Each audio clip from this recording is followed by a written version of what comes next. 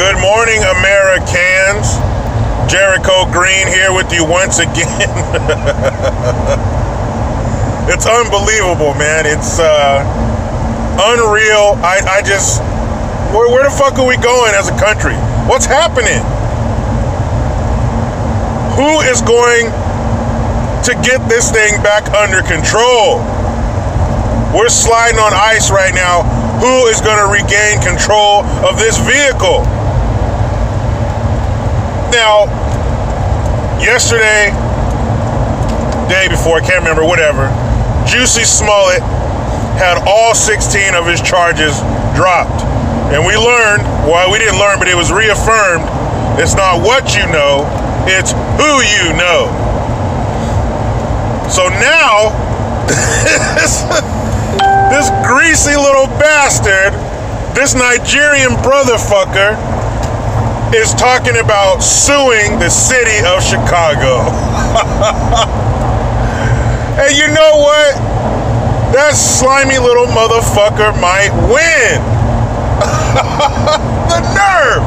Chicago! How do you feel about that? I know there are people in the comment section from Chicago. How does this make you feel? Because you know what? He's not suing the police chief personally. He's not suing the DA personally. He's not suing the mayor personally. He's suing the city of Chicago. So who is going to pay that tab? Yes, class, correct. The people of Chicago. That's going to come from your tax money. Your hard-earned money is going to go to pay a motherfucker who already has money. And it was not hard-earned. The nerve. You almost have to respect the balls in this guy, on this guy, to have the nerve to turn around and spit in the face of the citizens of Chicago. How much is he going to sue for? 5, 10, 20, 30, 40, 50 million? Who knows? But if he sues and you don't give him the money, it's because you're what, city of Chicago? Racist! That's right! You're racist and homophobic and all the other icks and phobes they can throw on you. Is this the new American dream? I know the old American dream that we grew up with was work hard and prosper. But maybe this is the new American dream. Maybe this is the 21st century American dream, which is fuck people over and prosper, which is lie and get paid and prosper. What is this telling people? I know one thing it's telling you. It's telling you that if this shit were flipped and this were a white dude saying that 2 black dudes did this to him and it turned out he was lying, that fool would get lucky to ever work again in Hollywood. Forget about a TV show. You're lucky to get a commercial. Everything you have would be stripped away. People would turn their backs on you. Your family, all the people you love, would be harassed. It would be out of fucking control. I couldn't believe that shit when I read it. His lawyer is talking about suing the city of Chicago. And he'll get that. Maybe this was their plan all along. Maybe they concocted this plan and they knew it would fail, or they knew he would get caught, he'd probably get off, and they turn around and make way more than that bullshit $125,000 you wanted per episode for a mediocre TV show. That's damn good money. $125 per episode. Man, I'll take $125 per year, per 2 years, and be living good. That little bastard. City of Chicago, I hope you're ready. Take out your wallet, see how much money you got in there. Start setting aside your juicy fund. Start a little juicy savings account so you guys can pay for it.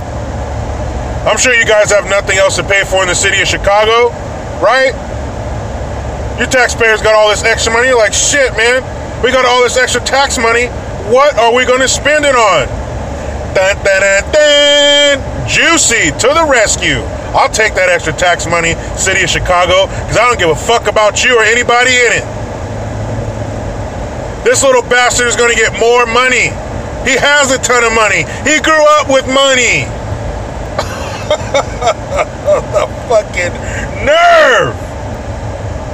The unmitigated gall. So he's going to sue the City of Chicago, win, and probably go right back to work. What the fuck, man? What happened to all the evidence? Now, I've read stuff about the feds still being able to get in that ass over the fake-ass letter he sent. I hope that's true. I hope that's a whole separate set of charges that they can get him on, or at least they can pursue. Maybe they can get someone else to prosecute the case. Not a sold-out piece of garbage named Kim Fox. Every time I see her name, since there's two X's, it makes me think that she's a porno star. Maybe she is. Maybe she is. Because she's about to fuck everybody in Chicago. She has fucked everybody in Chicago. She let this piece of shit walk. I haven't seen a piece of shit like this walk since Mr. Hanky. Howdy ho! How is this possible? I'll tell you how it's possible. Powerful people picked up a phone and called her and told her, shut this shit down. You know, in the movies where they just show their mouth, they don't even show their face. Some powerful entity called and said, hey, Kimberly, shut it down. But, sir. Shut it down. Yes, sir. And here we are. So kids, stop going to school. Stop trying to educate yourself so you can have a good life. Instead of studying, instead of reading books and sending letters to colleges and applying to colleges, nah. What you need to do is concoct a plan for a hoax and hit your payday. Get that meal ticket. Unless you're white.